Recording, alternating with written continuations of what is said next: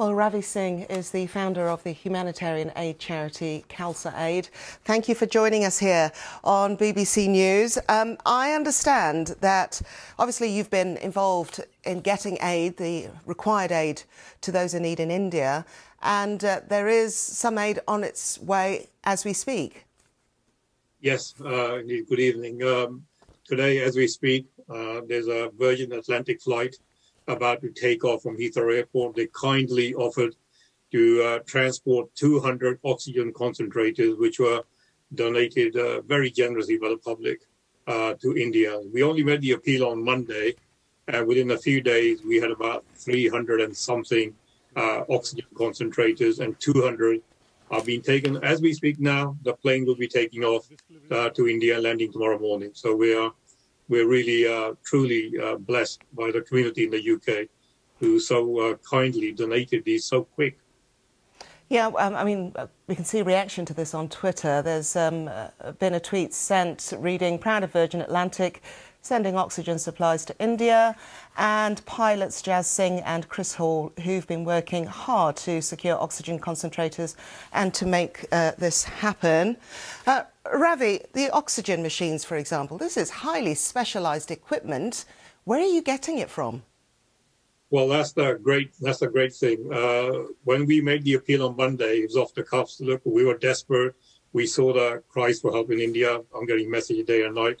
And I thought, before we look for buying in China or elsewhere when supplies are short, why not make an appeal in our own country? I expected about 50, maybe 100, because they range from £200 to £1,000. And within the first, I think, 2 days, we had over 100 delivered. And in the last 4 or 5 days, we had, I think, about 300 and maybe 20 now delivered. So it's the public, it's the general public. We just asked for machines. Nobody's even heard of these machines. I haven't heard of them. But they went out, they went online, clicked the machine, got it delivered to our head office in Slough. And we packed it all within a few days, and now they're on a plane. It's amazing generosity of the British public.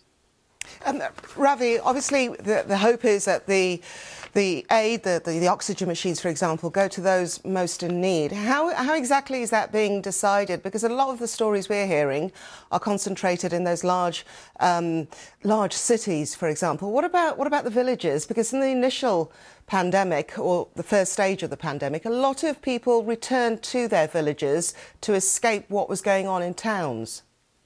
Yes, so these 200, they'll be split. Half of them will go to Delhi, which is still fighting a huge battle against the virus, and the other 100 will go to rural areas and cities in the neighbouring state of Punjab, which is where we're from, and is being hit quite hard now. A lot of the people from Delhi are going into those states for treatment. So, and on top of that, we're also working with our community and teams, Khalsa teams, in Maharashtra, Bombay, and other areas. And that's where it's been really hit in the rural areas. So we are also trying to work with many NGOs, hospitals, charitable hospitals and clinics in the state of Punjab as well, to say, are you ready? Are you prepared? What do you need from us? These talks have been going on since last couple of days, and they're all asking for oxygen, solutions for oxygen, and a few other things like ventilators. So we're very fortunate that some of the ventilators will be coming from abroad. These concentrators will be going to some of these rural areas. And we are also working with the local state government to say, look, how can we help you to help the people? Because at the end of the day, the virus is vicious. We need to work together. So yes, you're right. Rural areas have no health infrastructure, or there's a huge lack. And where there is health infrastructure is being overwhelmed. We're receiving reports all the time. I had reports coming in just before I come on the interview now. Messages coming on my phone asking for oxygen for 200 people, asking for oxygen for their fathers, for their mums. And it's a very desperate situation. I'm sure these machines are going to save lives.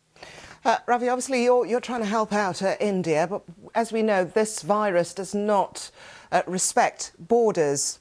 Have you had any contact from neighbouring countries? Is there a spillover that we're not aware of yet?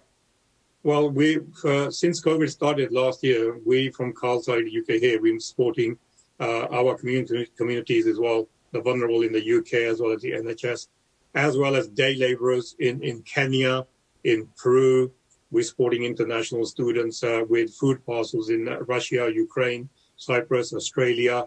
And on top of that, we've been supporting the refugees from the beginning of last year in northern Iraq, who faced difficulties already. And then on top the virus came, and now the lockdowns are like a double lockdown for the refugees. So the virus is international. Our response is international. So we're not just based on India. India is something we focused on last year in small pockets, but now a major concentration. But as a charity NGO, we've been working around the globe, and this pandemic is unpredictable. So it's not like we can plan one country and walk away. We're still prepared. Even in East Africa, a lot of the day laborers are facing hunger crisis again because they can't can't go to the work, etc. So we're getting requests for help for large food deliveries, food packs. So our work continues. It's not just focused on India. India is just now being hit. It's just huge hit. Nobody expected it. So we're now focused on that, just trying to get the oxygen supplies, infrastructure, supporting the existing infrastructure to say, look, prepare in the areas not been hit, and in the areas has been hit, these oxygen machines, these concentrators are well recorded. We make sure every person who needs it, we visit their homes, we track everything, and then someone also follows the progress. So they're not just thrown at someone.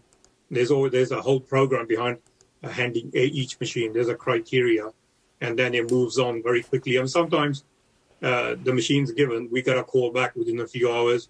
Please take your machine, give it someone else. My relative has passed away. Wow.